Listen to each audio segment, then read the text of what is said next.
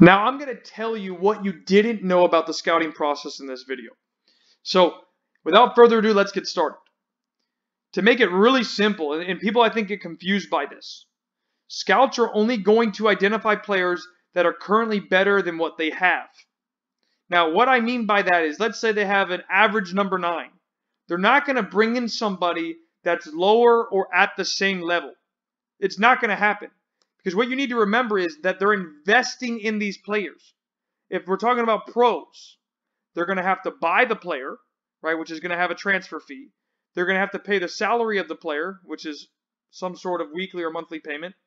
And then third, there's probably a training or solidarity payment that they have to pay to the development clubs that help the player get there. So there's always fees that are coming out of this. That's an investment from the club. So they're not going to bring somebody in that's not better than what they have. Okay, now to give you a real life example, this actually happened to me.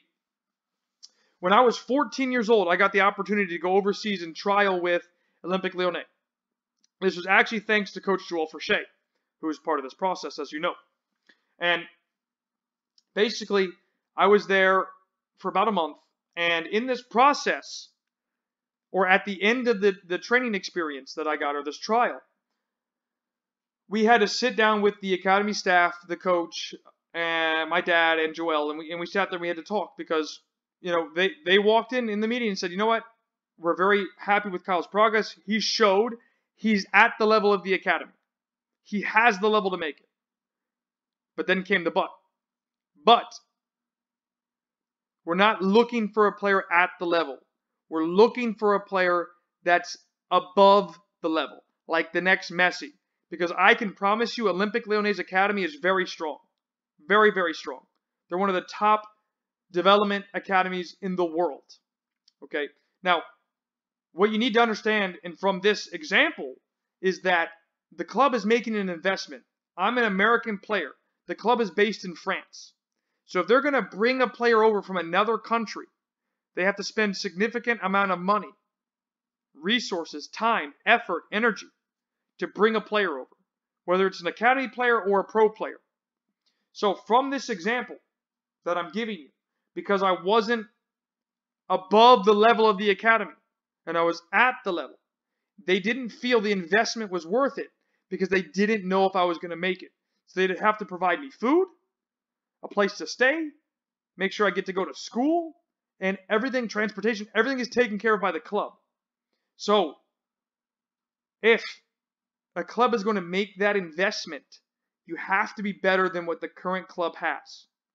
Okay, so if you look at from the scouting process, if a scout is going to recommend a player, they need to be sure this player is the ideal fit from a playing perspective. Ethos, values, and is the type of player that the club wants, even from a performance standpoint. Okay, if the scout recommends a player that is not an ideal match from a values and ethos standpoint, and isn't, or maybe isn't a player that the club wants, or a type of player, the scout could lose their job, as I've mentioned before. So they need to make sure that all of these things are a match, that's an ideal fit. And I need to make sure you understand that. And the second part is make sure you understand that if you're not better than what the club currently has, or the club doesn't think you're better, it doesn't matter what you think. It matters what the club thinks and their staff. If they don't think you're better, they're not going to bring you in. Okay? That's huge. Because a lot of people, I feel like, get stuck in thinking that they deserve something. You don't deserve anything in this game.